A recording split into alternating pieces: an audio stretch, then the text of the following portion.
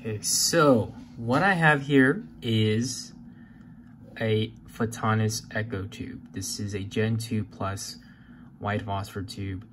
Photonis tubes have been known to be, in the night vision world, one of the more affordable options. And so I had to kind of just do a little bit of testing on it myself. And man, it's okay to make mistakes and, you know, live up to them.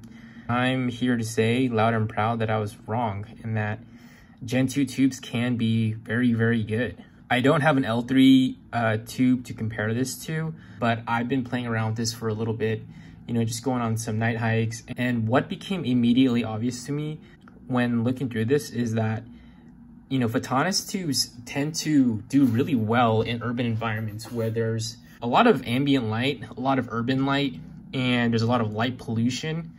I noticed that it just performs a little bit better when it's in complete darkness. When there is no light at all, you know, it struggles as you'd expect.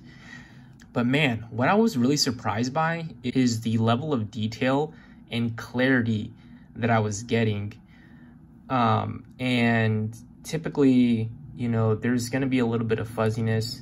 You know, what you see looking through a night vision tube is never going to be as detailed or as clear as with your, you know, vision unobstructed, but it gets pretty close. And for this Photonis Echo tube, it got really, really good. Like, I was very impressed. I was able to make out kind of the finer details of like foliage and the leaves and the trees.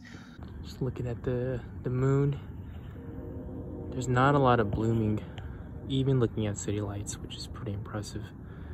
In fact, it's kind of easier to pick up details. Like, you can really see the foliage and the leaves and the textures. That's really cool. That's really cool.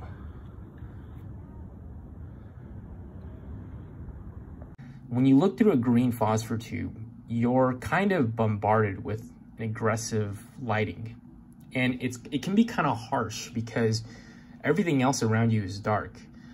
And in a white phosphor tube, the lighting is a little bit less aggressive and it's just easier on the eyes.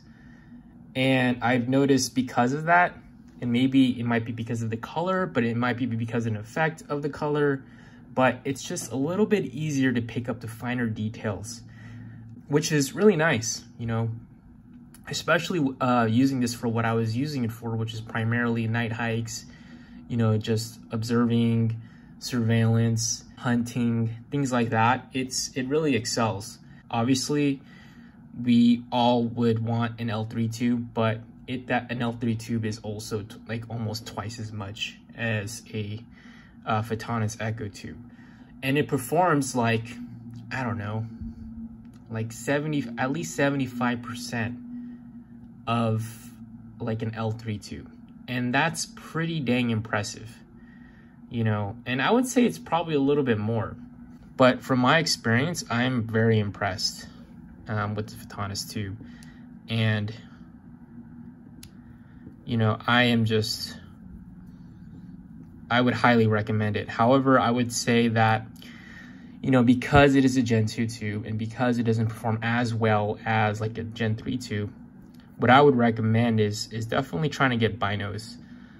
There's just going to be more information for your eyes to kind of process. And so if possible, I would definitely recommend getting binos, especially because they're going to be considerably more affordable than an L3 tube setup.